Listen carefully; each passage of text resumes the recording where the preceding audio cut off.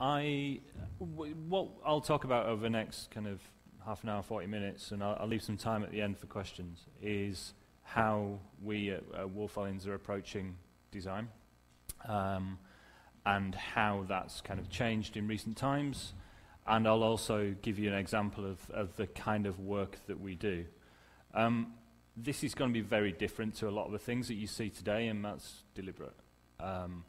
I think one of the things that is particularly important to us is a kind of reminder of the craft, the care, and the kind of heart behind design. You'll have a lot of conversations over the next day or so about the head, and I kind of am here to kind of provoke about the heart, I suppose. So some of it might seem light, some of it might seem superficial, but it's all meant with strong intent. It certainly isn't designed on a superficial level, it certainly isn't designed with light intent, and it's quite interesting seeing Nick's process, how similar I suppose a lot of the processes are that we go through on a daily basis. First of all, if you are to Google Christopher Moody, my name, you won't find anything to do with design. You'll find this, which is a Jolly Roger for a 18th century pirate. If I was to get a tattoo, I'd definitely get that. I think it looks absolutely awesome. It's a cracking piece of design. What I like about that, though, is that actually, for me, there's a little bit of similarity with being a designer nowadays and being a pirate in the 18th century. You get to travel the world a lot. It's the second time that I've been in various parts of Europe over the last 2 days.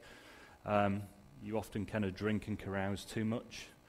And you also have to have the kind of attitude to go out and take things that don't necessarily belong to you. I think a designer's role, and I think this is particularly true from the agency perspective, and that's where obviously I'm coming from. I'm not coming from an internal perspective, I'm coming from an agency perspective. The ability to go out and take responsibility, to take kind of the initiative to find different ways of working or to challenge conventional ways of working, and to take advantage of all the opportunities that new technology and new ways of working have to offer. So if you take one thing away, I'm a pirate. I'm also a very unreliable narrator. If you want to find out genuinely about Wolff Olins, go to the website. It's far more reliable than I am. What I'll give you is a very biased view from my perspective. The jobs that I'll show you are only jobs that I've worked on. The stories that I tell you are only from my perspective. We are a reasonably large, small organization. There's about just less than 200 of us. So we're based in London, San Francisco, and also in New York. We're a mixed bunch. We call ourselves a creative consultancy. We used to call ourselves a brand agency. We haven't necessarily got a problem with the word brand. It's just that it doesn't necessarily describe how we work with clients. And I hope you see over the next few slides the way in which we approach our relationship with clients is kind of much more on a side-by-side level. Everybody says that, but we genuinely believe it's true. And I think the working processes that we have and the way in which we create expression work in particularly is slightly different to potentially how people perceive an agency to work with clients.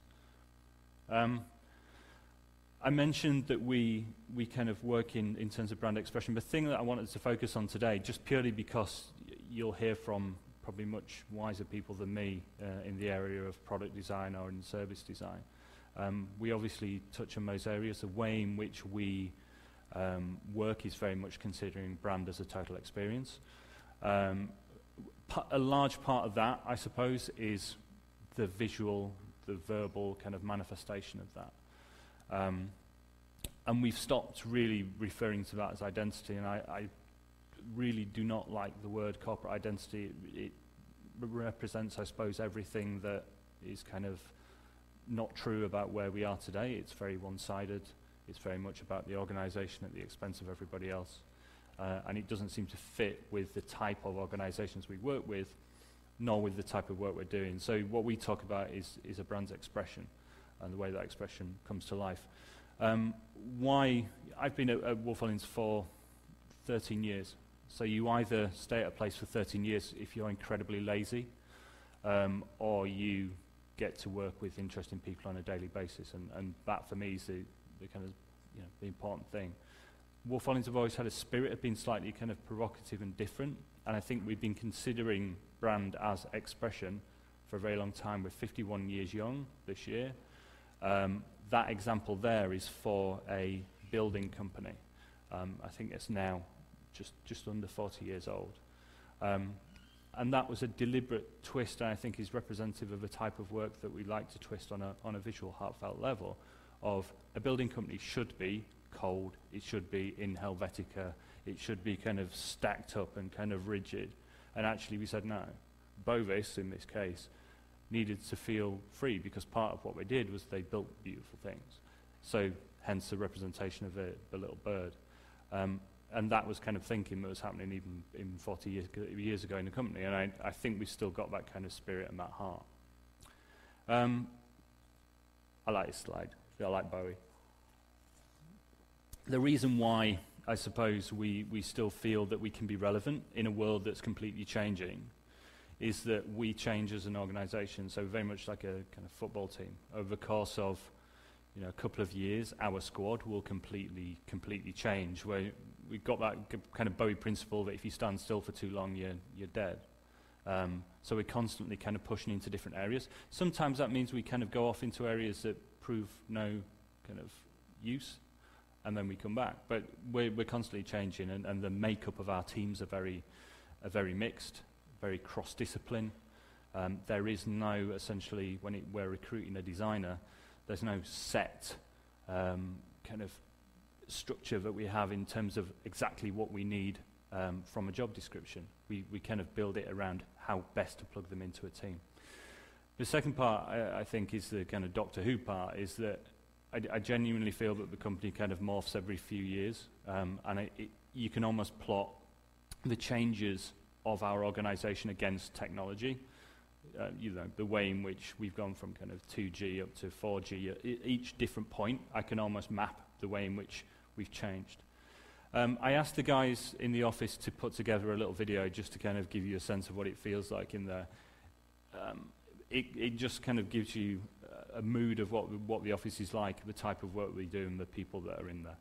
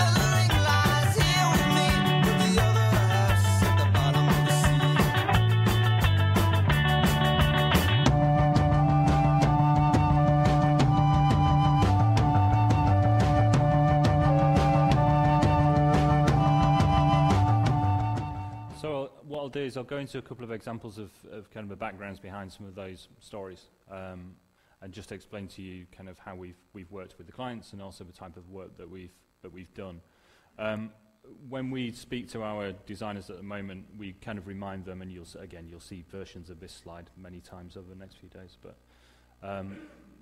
these are genuinely super exciting times to be a designer, and to be, whether it's a graphic designer, a service designer, a product designer. There will probably never be a time like this where everything's kind of, the opportunity is so rich and so kind of amazing.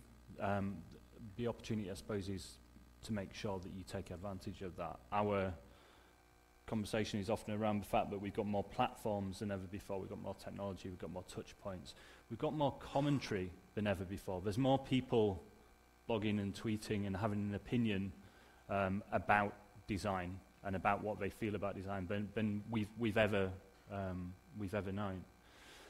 There's also many, many more options and many more ways of working and many more practices that we could follow, which is fantastic, and all these things offer great opportunity.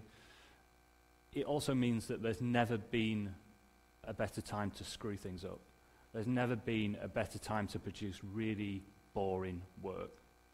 Because one of the things that we've realized, particularly, and you'll see when we start to talk about the idea of kind of a brand expression being a system, a kind of really rich system, is that systems often lead to things that you recognize because they're the path of least resistance, or they get down to a lowest common denominator. And I think our challenge as an agency and as a creative agency is to remember that everything requires also that kind of passion and that vibrancy and that ability to kind of just be different, maybe just because it needs to be different for the sake of being different. It's a big area, and it's something that I suppose we're constantly kind of in internal debate around, about how to take advantage of all these opportunities without kind of creating things that follow too much of a pattern.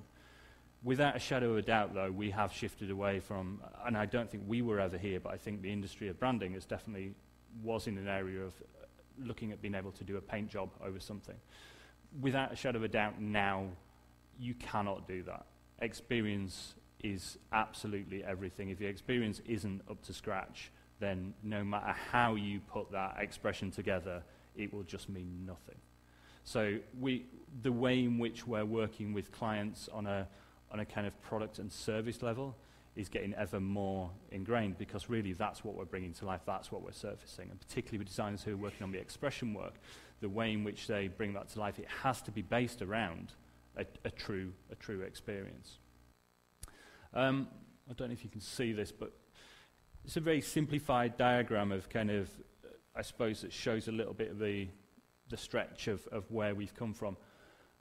On the left-hand side are your traditional identity elements. And I think for many years, brands have managed to survive on those alone. The way in which we're increasingly working in language, and at the moment I've just recruited a brand new tone of voice specialist. The first thing that we're going to do is change his title, because tone of voice is from corporate identity world, and actually we need to create something which is much more about engaging people in conversation.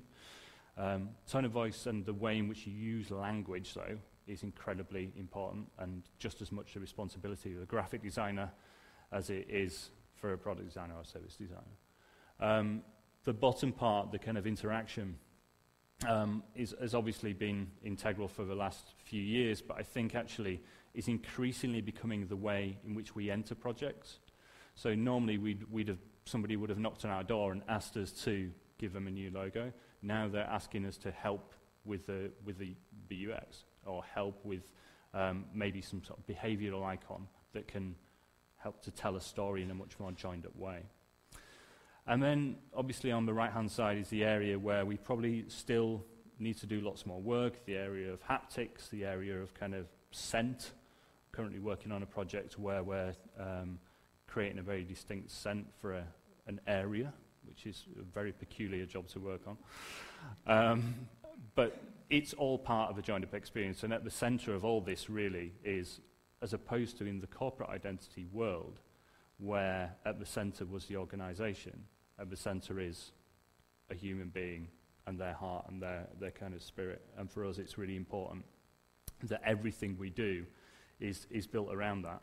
Now, this may not be rocket science to you guys, but often when we're in a boardroom or when we're talking to particularly marketing teams, because they've been convinced by people like me for the last 50 years that actually it's all about consistency. It's all about kind of stamping things and making sure wherever you are, whether it's a phone or whether it's a box or whether it's a shop, it's got to have the same stamp on it.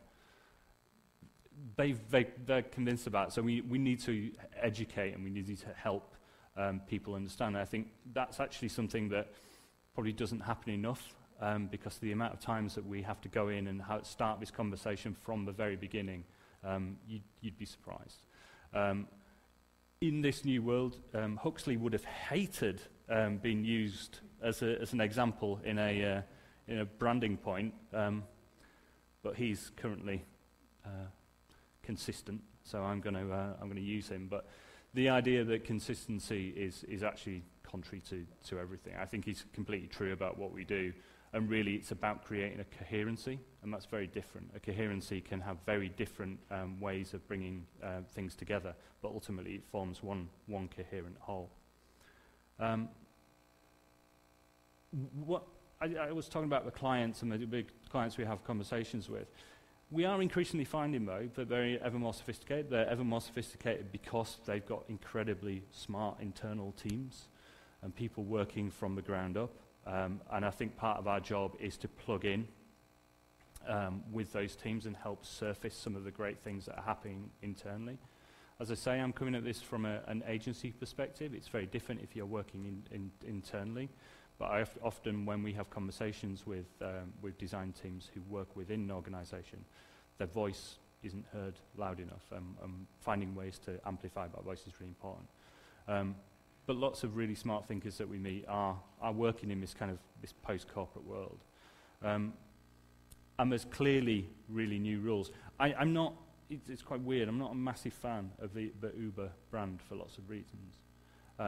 What I am intrigued by is the way in which they have used brand expression and presence.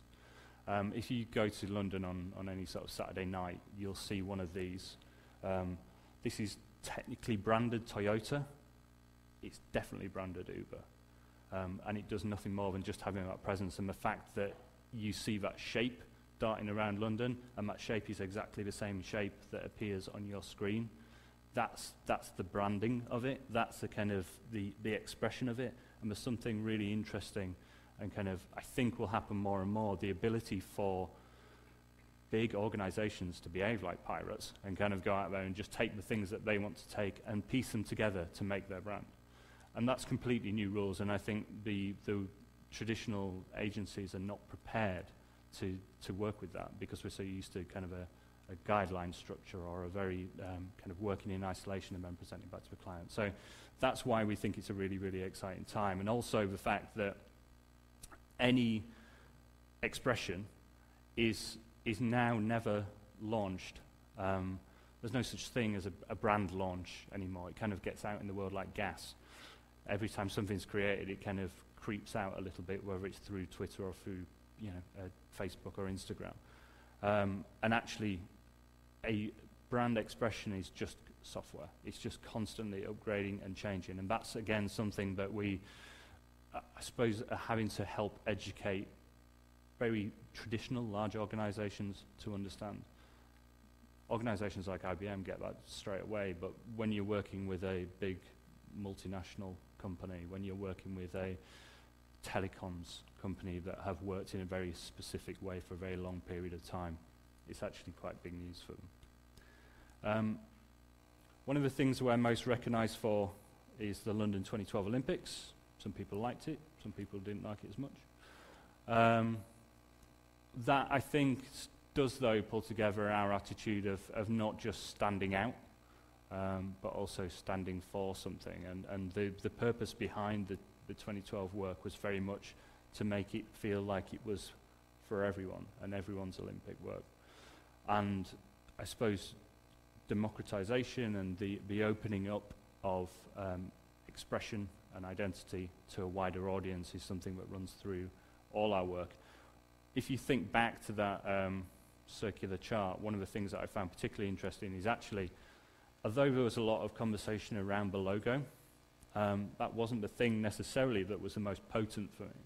We can date and time that particular shot there just by the typography, and almost that is the big win that came out for me. It was a very interesting project because the team was working on it 5 years before the event. So you're designing something for 5 years in the future and trying to imagine what that could be like as well. So that, for me, is the big resonant thing that came out of that particular piece of work. And I think more and more you're going to see other assets, other kind of traditional assets taking a more prominent role as almost a lead. One of the projects that we've recently worked on is with a company we've worked with a very long time ago, Oi in Brazil, who are a mobile telecom brand. They came to us after a good few years to say, we'd like you to take what we have and what you create for us and make it a little bit more resonant for our audience today. And we came back with a piece of work which was virtually the same as what they already had, but we used the kind of mark that they'd always had and have created a series of different interactions to kind of play with it on a speech level. So there are various kind of intervention points whereby the mark actually reacts to you and responds to you and changes depending on how you speak or when you talk to it. It's a very light touch, but it's starting to show how other areas of that circle are coming in. So really, I suppose what we're saying is we put users at the heart of every single thing that we do, and that's incredibly important to us now. The main thing actually I was down to talk about today, and I've kind of expanded this out, was a piece of work we've done for Enel. Enel are a very large electricity organisation, I think the world's third largest, based in Italy. They are a very interesting group of people because they're coming from a very traditional mindset, and actually within the organisation there's a real belief for change and a belief that they could be much more of a participatory brand, much more of an integrated brand, much more of a visually exciting brand. And that's quite interesting coming from a company that's actually a utility. You know, should a utility have a presence and a kind of an excitement about it? Well, yeah, I think so, because the world kind of needs it. The world needs things that occasionally put a smile on your face. And what we did with them was we created, I mean, today I'm only really talking about expression, that's very deliberate. We worked with them from the very start to create a platform that was all around the idea of open power and opening power up to areas of the world that had currently no power. We worked solar farms in South Africa, for example, but also making sure that people felt much more of a kind of a closer link to the organisation.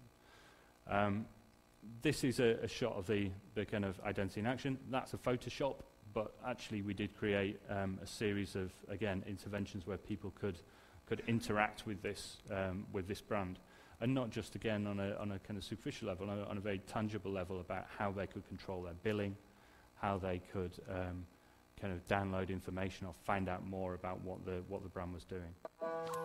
This gives you a bit of an overview of what it actually looked like.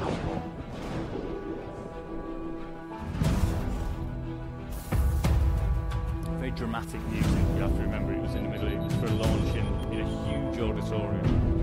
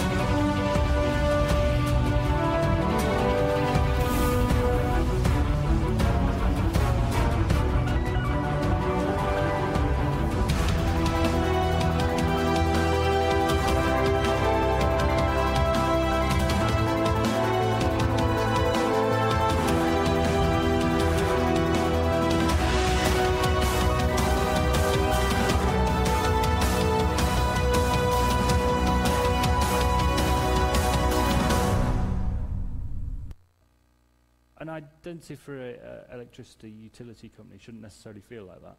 And the reason why it should is because the people that are involved in that process were really vibrant, exciting people. They weren't the same people who had been part of the big 70s corporation. They were people who were incredibly passionate about making sure that the world could have access to much more green power. They were people who were incredibly passionate about making sure that communities in the middle of rural Africa could actually have connection to electricity. Really smart, vibrant people. And I think often, an identity change can be seen as something that's done for the outside, but it can also be something that's done for an internal audience and to make an internal audience really, really proud. And the way in which we worked with these guys was great. This is a picture of we had a series of kind of hangars where we got together and just showed them prototypes of potentially what the new experience could feel like. And they were really kind of involved in the discussion and really involved in making sure that we chose the right thing that was truly representative of what they stood for. That doesn't mean, though, that our role as designers is kind of lessened. We've got to craft more, we've got to care more, we've got to put more interest into what we do. This is something for Virgin Media, large kind of entertainment company in the UK. And the thing about this really was we spent nearly 3 years helping them to create a much more joined-up approach across absolutely everything that they did, whereby at the centre was based this idea around the mark behaving as a gesture, as this little gesture form that could tell lots and lots of different stories. Tremendous amount of craft, tremendous amount of care. As part of the process, we kind of had to rationalise down a lot of what they already had. I think we're finding more and more that what we do is often taking away things, because over years things have become incredibly cluttered. So whether that's reducing the colour palette down, whether that's reducing the amount of fonts and choices, whether that's just applying effort into areas like motion and movement, they're actually incredibly important now. That means that what you see often gets reduced down into a very, very simple kind of concentrated form. And then to the point about commentary, often that gets commented upon. So this was something that was put across from Reg Fripp from Design Week, who suggested that the new version of the expression was much more of looked like it had been drawn by a 9-year-old.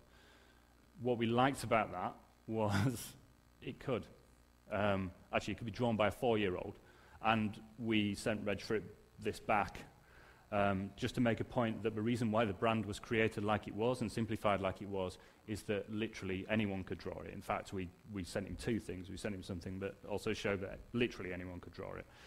And that was incredibly important for us. That I think the way in which you can be really responsive and smart and quick, and these things don't have to be long and laboured approaches. You notice all that I'm really talking about is about capturing people's passions. I heard the word empathy mentioned earlier as well. It's something that is kind of central to what we do. It's not easy. It's not necessarily something that I think we've mastered how to get that outside in. I think one of the ways in which we do that is genuinely by going outside.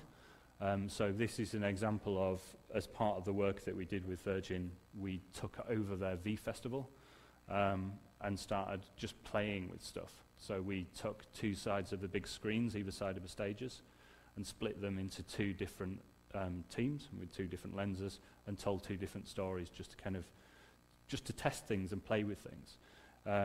But actually getting out there and getting literally in the field and seeing people and interacting with the users helped us understand better how we could create communication that really worked for people.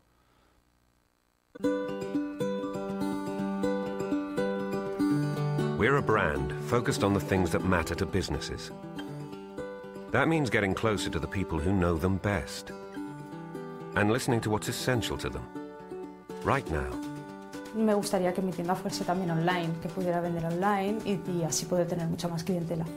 Mon entreprise, grâce à la technologie, est capable d'utiliser des techniques de plus en plus compliquées et de plus en plus sophistiquées pour répondre aux besoins des clients et améliorer la manière dont elle fait du business. Chciałam, żeby przycisnąć ten guzik w tym pudełeczku, żeby w tym momencie była cała kolejka ludzi, którzy chętnie by kupili kwiatki. Dans mon travail, la manière de recevoir les données et de les traiter de manière la plus efficace et la plus intelligente possible. Dans mon travail, je pense qu'on pourrait utiliser davantage des outils collaboratifs aussi, également. Je trouve qu'on néglige trop, par exemple, des notions comme les chats internes ou même le télétravail, accessoirement aussi.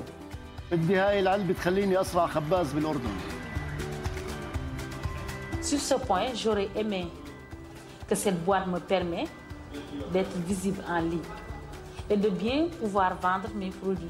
Quelque chose qui est essentiel, essayer de conserver des relations humaines avec nos collaborateurs puisqu'on est envahi par la technologie et on en oublie l'humain. لو العلبة هاي بالنسبة لشغلي انها تساعدني انه يكون شغل صادق وتسبب لي الشهرة بصدق عملي. So how can we be essential to our business customers?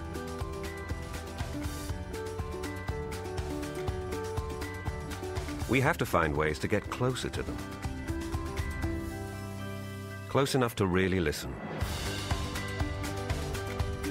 Close enough to know what's really important to them. So we can respond with what they need. So we can be useful. So we can be relevant. So we can be an essential part of their success and growth.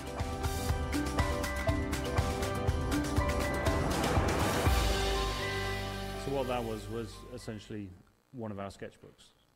That's how we work. We go out and, whether it was, in this case, out to Senegal, but also out to the streets of Paris, and had conversations with people about what that brand could mean for them, how it could be useful for them, and then we took that and we used that directly to structure the brand architecture and also to create the visual expression of that. And that's incredibly important to us, just getting out there and speaking to people. We've nearly run out of time, but I've just got one more thing to show you. That's one that's probably, it's just something that's really close to my heart and something that I really like. We worked with Wolff Olins, who's an artist, and he did the big sun in the Tate. I don't know if you remember that. And together we created a piece of work which we called Little Sun. And Little Sun was there to replace kerosene lamps with a small solar device. And the rationale for that is they're incredibly dangerous, so they're incredibly widespread across Africa. And the purpose of this was twofold. One was to create something that could work as a practical tool out in Africa when it was dark, but also could work as an art piece that could be sold in the Tate. The money that was made from that was reinvested back in, and then you got this virtual circle of content. I've got one more video that I'd just like to show you, and then we can do some quick questions.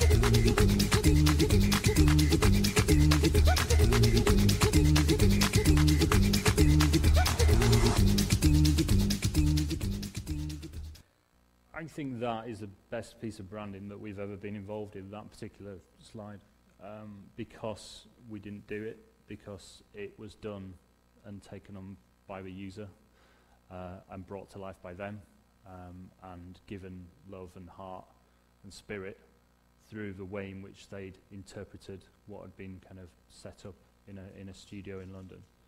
And I think increasingly that's going to be incredibly important.